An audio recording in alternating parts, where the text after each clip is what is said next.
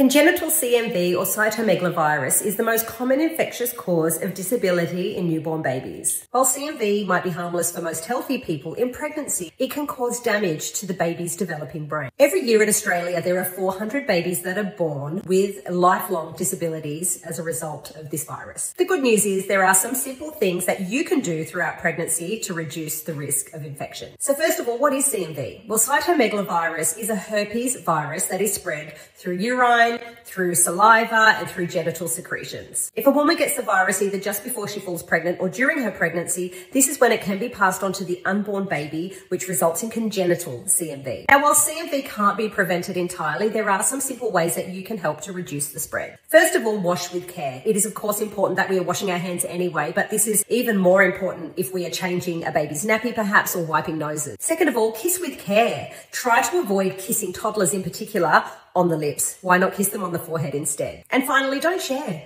It is really important that we aren't sharing cutlery, food, water bottles, especially with toddlers, and of course, getting into the habit of putting dummies or toothbrushes in our mouth. If you'd like to know more, we have a link in our bio where you can read a full rundown of exactly what CMV is, and please be sure to share with any expecting and new parents. And if you have any more questions, cerebralpalsy.org.au/CMV also has wonderful information there too.